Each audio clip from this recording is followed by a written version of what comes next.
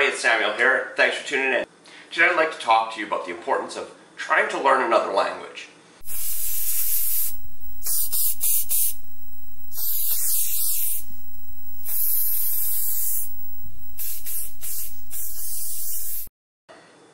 Thanks for tuning in. So recently I had a family emergency and I had to leave the country and go to Mexico so that I could visit somebody in the hospital. And of course, because I did this, I ended up in a part of Mexico where they don't speak English very well. In fact, almost nobody spoke English except for a few of the doctors that were seeing to the person whom I was going to visit. Now, everybody has had that time in their life where they've gone into, say, a Starbucks or a Baskin-Robbins, a Tim Hortons, whatever, some menial job to make an order, or you've been on the phone with customer service and you've dealt with that person where English was not their first language.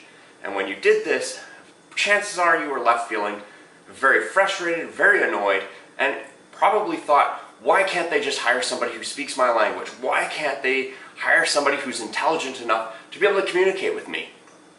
Now the funny thing about this is, I've been guilty of this a time or two, but having gone on this experience where I went down into Mexico and I had to speak Spanish. Now, I learned Spanish in university like 6 years ago. My Spanish is not great at all. At best, I probably speak like a 4-year-old, 5-year-old child trying to just communicate very small things. And I found that the shoe was definitely on the other foot, where I know that I am a really intelligent person who just can't communicate. Like, you're only as intelligent as you're able to communicate. So, as much schooling as I've had, as much life experience as I've had, I'm suddenly in this position where I'm just a kid. Like, I can't understand what they're trying to tell me, I can't communicate to them my concerns.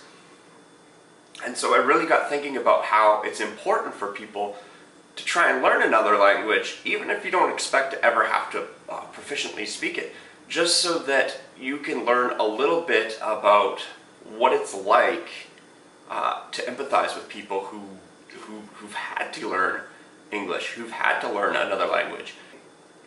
Of course, then there's the other thing where by learning another language, you learn a whole new way to express yourself and you become that much more than you are now, because you can describe things in ways that you weren't able before.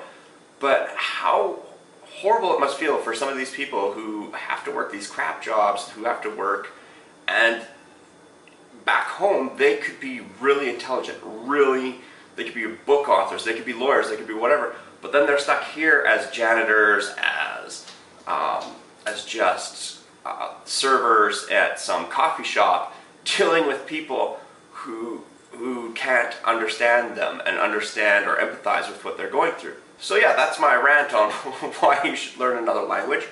Thanks for tuning in, and as always, if you like this video and you want to see more, feel free to go ahead and subscribe, hit that like button. If you've learned another language, let me know in the comments below what you found difficult about learning a new language. And as always, check out our Patreon page. There'll be a link in the description below. For as little as $1, you can help us make more videos, more short films, more music films. Anyways, till next time, see you later.